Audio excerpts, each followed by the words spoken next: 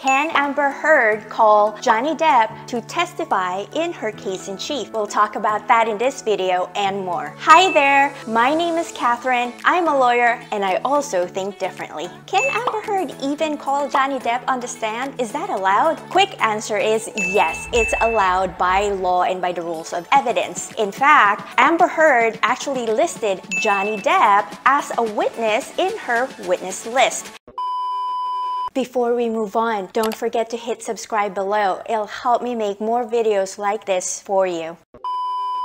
You're probably wondering, this is not unusual for parties to list each other on their witness list. However, it's interesting to note that in Johnny Depp's witness list, Amber Heard is not listed on it at all. But again, Amber Heard listed Johnny Depp right there on the witness list. Even though it's not unusual to put your opposing party on your witness list, because I've done that myself, I would put the opposing party on my client's witness list for trial. What's not common is actually calling that opposing party as a witness to your case. That's generally called calling the adverse witness in your case in chief. Adverse witness meaning you're now asking your opponent to testify for your claim. In Virginia, where this case is being held, the law allows them to do that. In fact, even in other states that's allowed. I'm licensed in California and Texas, and that's allowed too in my jurisdictions. Also, even in federal court, that's allowed as well, to call the opposing party as an adverse witness for your case in chief. And case in chief means it's your time to present the evidence to the jury. You're probably wondering, why would someone do that? One of the major reasons why a party might call their opposing party as a witness for their case is because the opposing party or the adverse witness has testimony that will support their claim. In this case, Amber Heard is trying to bring in Johnny Depp in her case because she believes that Johnny Depp can testify on some of the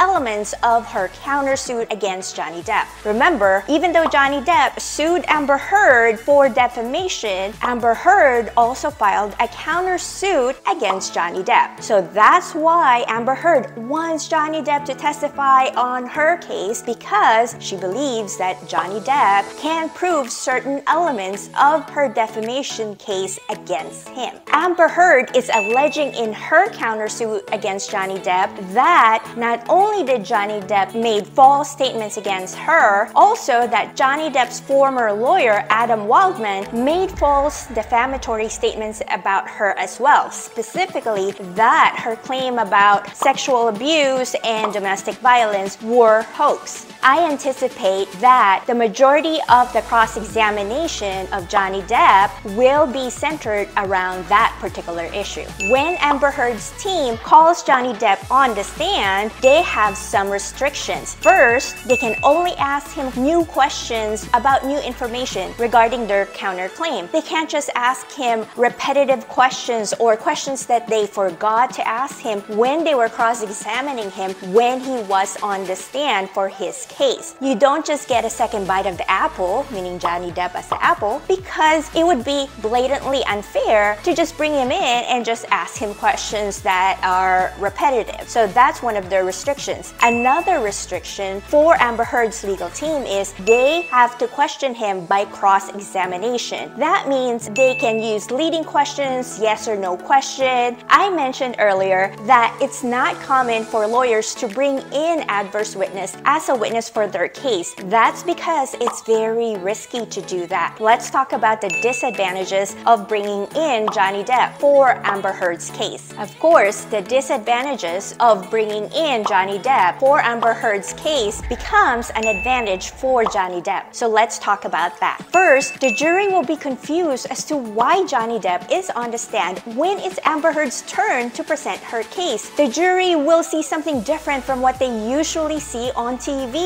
because we're not used to seeing that. So the jury might think that this is so weird, and they might sympathize on Johnny Depp because they might think he's being treated unfairly, especially since Amber Heard's legal team have to question him using cross-examination technique, which are leading questions and tend to sound hostile. So they might sympathize to Johnny Depp and feel bad for him. Second reason why it's risky for Amber Heard's team to call Johnny Depp on the stand that is because of the time limit of each party to present their case. Before the trial went on a 1-week break, Judge Ascarati told each party how much more time they have left. For Amber Heard, she only has 24 hours and 44 minutes left. For Johnny Depp, he has 26 hours and 9 minutes left. That means Amber Heard has to use some of the time left that she has, which is again 24 hours and 44 minutes, for Johnny Depp's testimony in her case in chief. And we saw how Johnny Depp testified on the stand. He was slow, very methodical, he thinks through, and that's just how he talked. We saw that in both his direct examination and cross-examination. So the jury will expect the same rhythm when he testifies on the stand. And that's a risk for Amber Heard's legal team, that the time is ticking when he's testifying. A third reason why it would be risky to bring back Johnny Depp on the stand is because Johnny Depp was very likable when he was on the stand for his case in chief, both during the direct examination and the cross-examination. So when you bring him back, that might be a repeat of what's going to happen when he is again being cross-examined by Amber Heard's legal team. Does Amber Heard have an alternative instead of using Johnny Depp on the stand to testify to prove the elements of her defamation case against him? Yes, she does.